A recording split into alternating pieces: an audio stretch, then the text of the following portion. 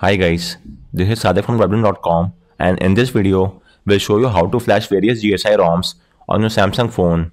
So as you might be aware, the usual route of flashing any GSI ROM is to flash the system IMG file in the system partition in the fastboot D mode, but that is not the case with Samsung phone because in Samsung phone you might not be able to access the fastboot D mode.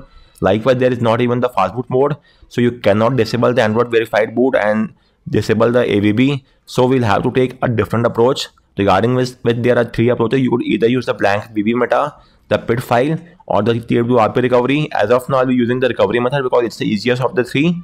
So please take a backup of all the data on your phone, and then let's get started. Do note that as of now, I'll be flashing the GSI ROM on my Galaxy S20 FE, but it may not work on any other Samsung phone. Chances are it will work because it should be supported across all the Treble supported devices. So regarding that, first and foremost, install the Treble Info app from Play Store. Once you install the Treble Info app, launch the app, go to the Details tab, and please make sure that is showing as supported, the Project Treble. If it's supported, then the GSI ROM should be installed onto your phone. You may try either of the three methods, but for now, I'll be having a look at the recovery method. So with that in mind, please take a backup of all the data on your phone, and then let's get started. So these are the various ROM which we'll be flashing. First off, we'll flash the ArrowOS, then the AOSP ROM, the Clean Stock UI Experience, then the Miku OS, Pixel OS, Pixel Experience Plus, CR Droid, Lineage OS, Triple Droid, Lineage OS Lite, Dovefest, Project Elixir, and Android 13. Do note that there isn't any Android 14 GSI ROM for the Samsung S20 FE, so I might not be able to flash it. It's still only till Android 13.1. But that said, the flashing of the GSI ROMs are the same steps. So either it's Android 12, 13, or 14. The flashing step will be the same. And over here you could see all the features which are working and which are not working. So the cross means that we haven't yet checked it. It does not means that it's not working. So the not working in case you will get the unavailable or not working message. So with that in mind, let's now get started with the flashing process. First off, I'll show you how to flash the ArrowOS GSI ROM. So in this regard, your first course of action is to get hold of the GSI ROM, either the GApps or the vanilla build. So for now, I'm using the GApps build. So get hold of the ROM file from here, and now you have to extract the ROM file. So for that, you could use the 7-zip software. So let me show you. The GSI will be in the .img.xz format. Right click on it and choose, then show more option and select 7-zip and extract to ArrowOS.img. Once that is done, you will get the img file. So copy the img file and transfer it inside the platform tools directory, which should take just a few seconds. Okay, so I don't have enough space. That's not a cause of concern. I'll show you later on. So as of now, let's move ahead with the next step. So now you have to install the TWRP recovery onto your phone. So let me show you the guide for that as well. The flashing of the recovery on Samsung phones is somewhat different. So you could either use the multi-disabler or the FB disabler method, depending on the phone which you own. In my case, I have to use the FB disabler, but for most of the Samsung phones, usually the older Samsung phone use the multi-disabler. So I'll show you both the methods, but in my case, I have to use the FB disabler. In this regard, my first course of action is to unlock the bootloader. So for that, I have again made a separate guide and a video on the same. You could refer to a guide and the video and get this job done. Simply boot your phone to the fastboot mode or either the download mode via the adb reboot download command. And from the download mode, you have to long press the volume up key to unlock the bootloader, and then your phone will boot to the OS. Once that happens, go online and make sure to verify that the OEM unlocking is grey out and enabled. Once that is done, the bootloader will be unlocked. But do note that it will trip the Knox as well, and Knox is a hardware component, so there is no going back. Even if you relock the bootloader, the Knox will still remain tripped, and you might not be able to use the Samsung Pay and all such features. So if that's well and good, then you may unlock the bootloader. You may also check out my video as well. Once you have unlocked the bootloader on your phone, you will now have to download the recovery file. So either get hold of it from the official website of the TWRP or from a third-party trusted site like XDA. So the recovery will be in a tar format. Apart from that, you will also need a disable VB meta tar file as well. So both the VB meta patch tar file and the recovery will either be there on the TWRP website or the XDA website. So as of now, I've got both the files. Next up, download the Odin and extract them onto your PC. So let me launch the Odin tool as well. I might already be having it. So it will be in the flash tool Odin. This is the Odin tool, and you will get the following 4 files. So after that, you will now have to boot your phone to the download mode. I made a separate guide on the same as well. There are around 4 to 5 methods of getting this job done, but for now I'll be using the easiest method, which is universally applicable across all the phones. So I'll use the ADB command to get this job done.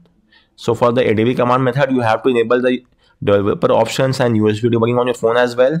So first off, get hold of the Android SDK platform tools from my guide and extract them onto your PC. You may extract them anywhere you want. In my case, I have done so in C drive, and these are the files of platform tools. Once you've done the extraction, you will now have to enable USB debugging and OEM unlocking. The OEM unlocking will already be enabled on your phone, so let's just enable the debugging. So go to the settings menu on your phone, then go to about phone, software information, and tap on build number 7 times. You will get a prompt that you are now a developer or the mode has been enabled. So go back, go back, then go to developer options and enable the toggle next to USB debugging. Tap on OK. Likewise, make sure that the OEM unlocking is enabled and gray out as well. So let's give it a few more seconds. So as you could see, currently in my case, the OEM unlocking is missing. So that's not a major cause of concern, although the bootloader is unlocked, but the OEM unlocking is currently missing. So what you have to do is go online. It will take just a few seconds for that to happen, and connect your phone to the Wi-Fi, and then wait for a few more seconds, and then the OEM unlocking toggle will come back. So just give me a few seconds. The Wi-Fi is connected, and now I'll have to check out the result as well. Until and unless you get the OEM unlocking toggle gray out.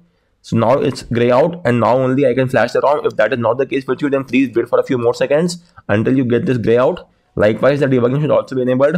Once you have enabled debugging, let's verify the same. So go to the address bar of platform tools, type in CMD and hit enter. This will launch command prompt inside platform tools. Now type in ADB devices and verify that you are getting an ID. If you are not getting any ID, then unplug and replug your phone from the PC. Disable and re-enable USB debugging. Tap on revoke USB debugging. Use the official USB cable that came with your phone and use the USB 2.0 port on your PC. So carry out these USB fixes and verify that you're getting an ID. Once you're getting this ID, your next course of action is to use the command ADB reboot download, and your phone should now reboot into the download mode, which should take just a few seconds. And once it's in the download mode, we could then proceed ahead and flash the recovery file onto our phone. So we are done with the step 4. Now go with the step 5. And so now you have to launch the Odin tool onto your PC as well. So for that, go to the Odin folder and launch the exe file. You'll get a prompt, click on OK. And first and foremost, go to the option tab and uncheck auto reboot. This is extremely important. Now make sure that your phone is shown here under the COM port. In my case, it's the COM4. Any COM will do. Just make sure it's shown here. Likewise in the log as well, it should show as added. It's the 04, which is the log, which is the COM port 4. Once that is done, now click on AP and choose the TWRP.tar file. Likewise, then click on user data and select the vbmeta patch.tar file. Again, I'm repeating, in the AP is the recovery file, and in the user data it's the vbmeta patch file. Once that is done, click on the start button. The flashing will now start and will take only around 10 to 12 seconds for that to finish. And once that is done, you will now have to press and hold the volume down and power key for around 7 seconds. And as soon as the phone is about to restart, then press and hold the power and the volume up keys. So first press and hold the power and volume down keys. So let's do that. And as soon as your phone is about to restart, then press and hold the power and the volume up keys.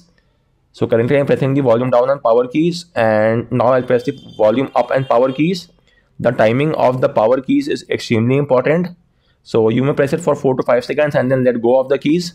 So if you end up messing the timing, then your phone will boot to the stock OS and the custom recovery will be replaced by the stock recovery. So please make sure that you are pressing the keys at the right time. And let's now verify the result. If we are booting into the TWRP recovery, then the flashing has been done successfully. But if your phone boot to the stock recovery, then you have to flash it once again and make sure to check the timing of the hardware key combinations. So with that said, the first half of the flashing of the recovery is now done, and now I'm using the FB disabler method. So in case of FB disabler, you have to go to wipe, advanced wipe, checkmark, key data, key refugee, metadata and data, and strive to wipe these 4 partitions. I've given the 4 partitions over here as well. And after that, you will have to also do a format data to remove the encryption from the storage. This is a must, but this will also wipe off all the data from your phone. So make sure you have taken a backup beforehand. So go to format data, type in yes, hit the blue check mark, And once the format data is complete, you will have to do a reboot to recovery as well. This is again compulsory and not optional. So first off, wipe these 4 partition, then do the format data, which will remove the encryption from the phone, and then restart to recovery to remount the data partition. And with that, the FB disabler method is complete. On the other hand, if you're using the multi-disabler method, so in that case, after flashing the recovery, you will have to go to the advanced terminal section, and from there type in multi-disabler. So let me show you advanced, and go to the terminal, type in multi-disabler, and your phone will now resize the vendor partition, ask you to run the disabler again. So again, type in multi-disabler and hit enter, and after that do a format data and your reboot to recovery, and that's it. So again, I'm repeating, in case of multi-disabler, you will first have to go to advanced terminal, type in multi-disabler, and once again type in multi-disabler, and after that do a format data and reboot to recovery, and that's just about it. So with that said, we are now inside the recovery, and as of now our phone should be blank because we have done a format data. So now you have to transfer the GSI ROM IMG file onto your phone. So this is the ROM file. Let's copy it from here and transfer the file onto your phone. So let's do that. So in some cases your phone might not be shown onto your PC, whereas in other cases your phone might be shown but the storage might be blank. So in both these cases, you may also use the adb push command to get the job done. Simply use the command adb push file name, which is rom.img, let's suppose, space /SD card, and the ROM file will now be transferred inside the SD card, which is the internal storage of your phone. Just make sure to place the ROM IMG file inside the platform tools directory, and the file will now be transferred. Apart from that, you may also use the USB OTG device if you have. So with that said, the file is now being transferred and will take only a few seconds. So let's just wait for that to complete. So guys, the file is now been transferred onto our phone. Let me just verify it once. So as you could see, the file is now there. To verify it, go to install, tap on install image, and as you could see, we have now got the IMG file. So you could now flash the file onto your phone, and let's now flash the GSI ROM. So again, I'm repeating, by default you will get the install zip option. So go to install, type on install image, and you will then get the IMG file. So simply choose the IMG file, and after that choose the system partition of your phone, system image, and strive to flash. The best part is the flashing will take only around 4 to 5 seconds. Usually the GSI ROM takes around 4 to 5 minutes, but in case of Samsung phone, as you could see, the image has been flashed within 4 to 5 seconds. This is quite a fast flashing. And once that is done, again do a format data just to be on safer side. So go to wipe format data, type in yes, and hit the blue check mark. The format data is now complete, and tap on reboot system, and your phone will now reboot to the OS. The first boot up will take up some time. That is completely normal and nothing to worry about. From the subsequent time, that will not be the case. With that in mind, let's just wait for the boot animation, or at least the boot logo to appear, either of which will signify that the flashing has been done successfully, and the boot logo and animation should now appear in a few seconds. I don't know how, but the flashing of GSI on Samsung phones is very fast as opposed to all the other Android phones. So guys, the ROM has now booted up, and we are now inside the setup process. So let's get started. As of now, I'm skipping the initial setup process. If you want, you may connect your phone to the Wi-Fi, link your Google account, and restore all the data. But for now, I'm skipping all the stuffs, and I'm only getting the Google setup screen because I flashed the GS build. If you flash the vanilla build, then you might not get the screen. So with that said, we are now inside the ArrowOS, and this is the app drawer. Let's see any additional apps. So they are not there. It's only the Google apps is there. This is the QS tiles and the Project Treble settings menu. Well, even that is missing from this. Not a major cause of concern because we aren't facing any issue as such. Let me increase the brightness, and the 3-button navigation, I want to change it to the gesture navigation. So this is there, working well and good. Okay, great. Strive to take a screenshot. Let's have a look at that.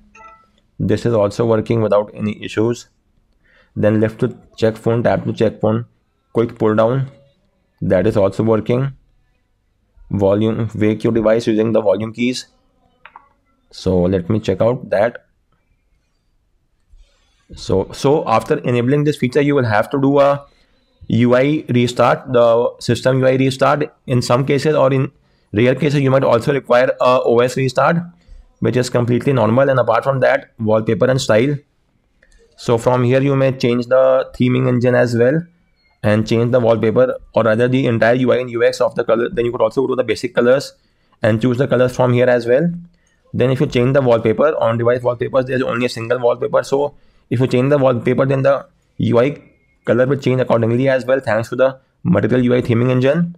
With that said, let me now stick with the default theming engine, and you may enable or disable the dark theme from here, as you could see. For now, let's stick with the dark theme. Then you may also enable themed icons, and the same are implemented as you could see in the home screen. App grid, you have the maximum of 6x6, but I always use the 5x5. You may also change the font style. From here you have a couple of fonts to choose from. These fonts will be applied across the entire UI and UX of the OS. Then you have the shape, icon shape. Again, it will be applied across both the home screen and the app drawer. So this is the home screen and the app drawer, and the icon shape change has taken place. And that's just about it. As you might be aware, the GSI ROM don't usually have quite a lot of customizations. These are the basic tweaks that you will get. Screen time out, display size and text, and the AOD screen as well, and tap to wake on the screen to wake device. Let me see. Okay, so that is working well and good as well. Full screen status bar items, you may show or hide the items of the status bar from this page, and show data usage and adaptive brightness, automatic brightness adjustment is also there. Under privacy you have all these tweaks, and that's just about it. Let's have a look at the home settings. So from here you may tweak the few icons as well as the options in the home screen and the app drawer as well. Then developer options. So these are the various tweaks that you could have a look, but only try it out if you are aware of what you are doing, because this might have some unnecessary complications on the ROM as well. So let's skip this section for now. Then you may also use the parallel space and use two instances of the same app, for example, two instances of the WhatsApp or Facebook on your phone. I don't know why such an important feature is hidden inside this section. Then apart from that, it's the usual tweaks of adding the widgets. Let's say the clock widgets, and you may choose from any one of these style. If I choose this one, touch and hold, and let's keep it over here and choose the style of the widget. So let's choose this clock face, and it's now added over here. So guys, on that note, we round up this video. If you have any queries with regard to any of the steps, do let me know in the comment section, and thanks a lot for watching.